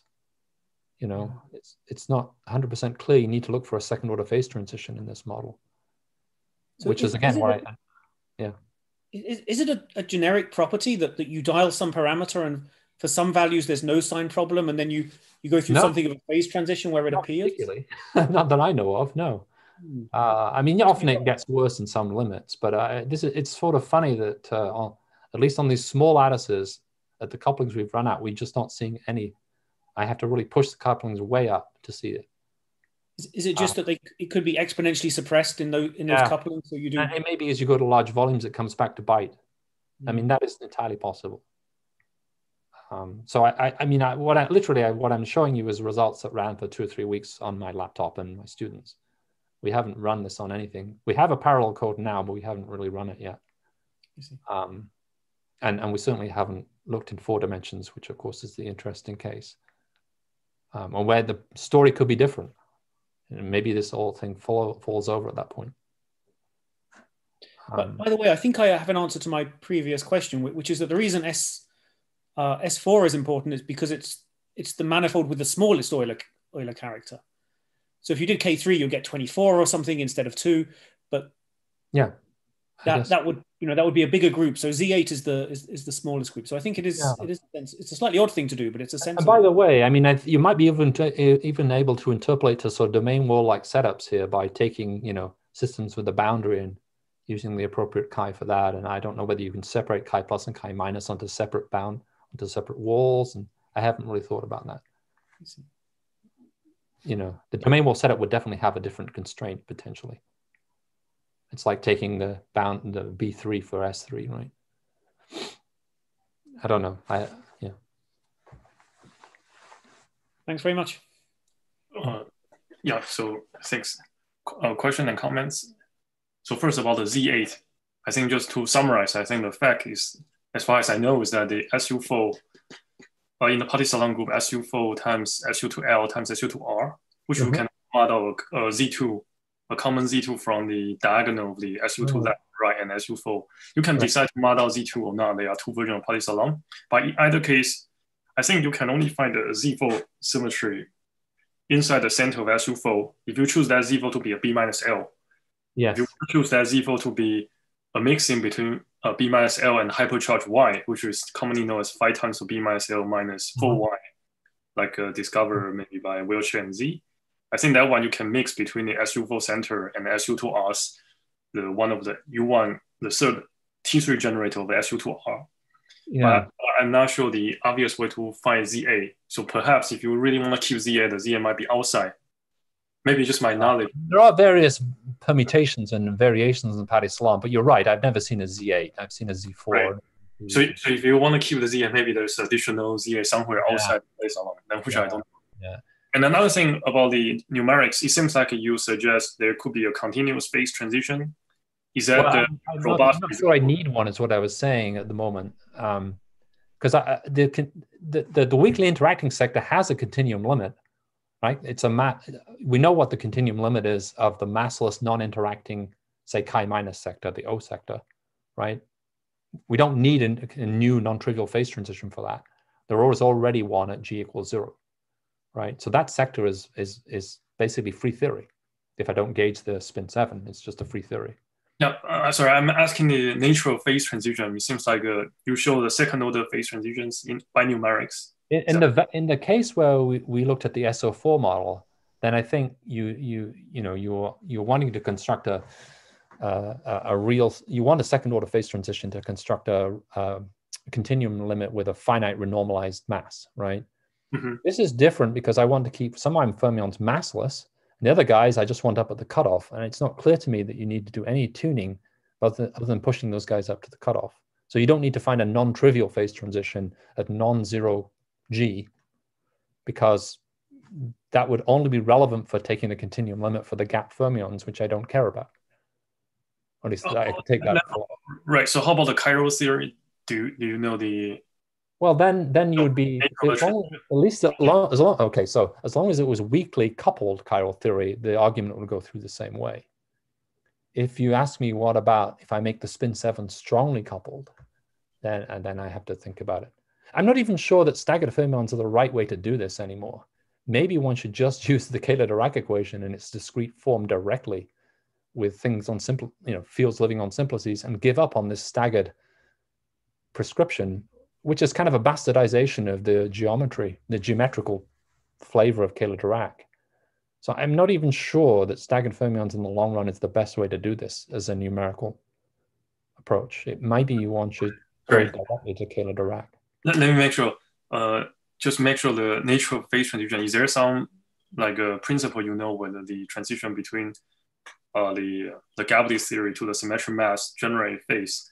Is that the transition need to be continuous, second order, or if you want to take the mass to be finite in the continuum limit, first order, you need a continuous transition. Otherwise, it's going to be a cutoff scale mass. And that's what I'm saying. For the chiral model, I don't know that I care. Right? The states I'm trying to gap, I don't care about them, have a continuum limit for them. I just want to push them up to the cutoff and out of the way. I see. And the continuum limit for the light guys is just the usual massless continuum limit you get at G equals 0. And that's well known and understood. And you know that the symmetries restore in the usual way there, I think. If that makes sense.